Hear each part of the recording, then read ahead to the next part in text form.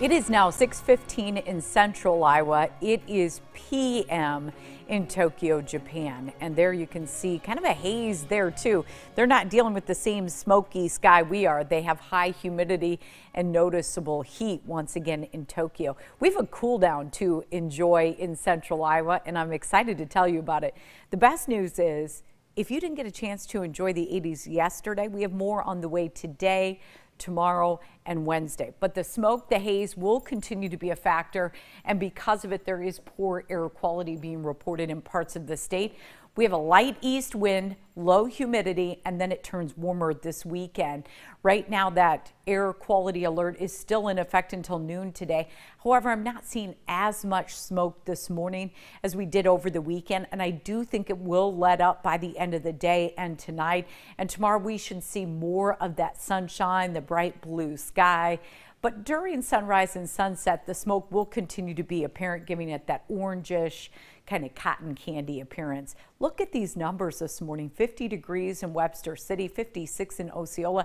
This makes me want to go for a run, and I don't usually run. The dew points right now are fairly low. You just need to be prepared for that smoke if you do have respiratory issues. But overall, I'd be making some outdoor plans this afternoon because this is the warmest it's going to get across the state. I know this is the first week in August and temperatures will be below average. Tomorrow it looks almost identical. The only change I'm seeing, and this is pretty consistent, is some warmer temperatures in northwest Iowa. And that's where it's the driest, unfortunately, and that's where it will be getting the warmest. Now, I do think we'll all be warming up by the end of the week, but in the meantime, it looks pretty nice. And the radar satellite composite continues to look pretty quiet. This is all because of high pressure overhead, and that will keep us dry, keep the winds light, and keep the temperatures pretty comfortable. Now, eventually that will move out, and I do think that will happen by the end of the day on Wednesday. We'll heat up on Thursday, and that instability could trigger a brief shower, isolated thunderstorm. We all know we need the rainfall. There will be better chances Saturday night and Sunday, but I'm really not seeing anything widespread or significant in the short-term forecast. But I am seeing some heat return by the end of the week, so take full advantage of the comfortable conditions right now. 60 degrees at dew points at a comfortable level, and the winds are light out of the northwest at 3. The winds will stay light throughout the afternoon. I'm seeing a more easterly component to the winds. That smoky sky will continue to be present, especially early on. 81 this afternoon. Tonight, 58 for the low with just a few clouds. And then tomorrow afternoon, we'll be back around 83. On Wednesday, 84. Now that we're into August, our average highs around 85. These numbers are below average.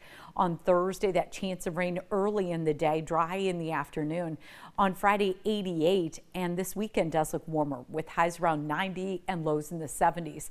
I am seeing a chance of some spotty storms Saturday night and again Sunday night. It doesn't look likely at this point, but something you'll want to monitor if you do have outdoor plans. Today's weather rating is still high. I did have to take it down a point. I mean, it is a Monday, and we are starting off with that smoky sky.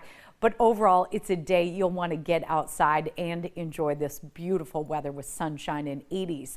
I did look ahead to the outlook for the state fair. I hope you're sitting down. It looks hot and dry, so more 90s to come.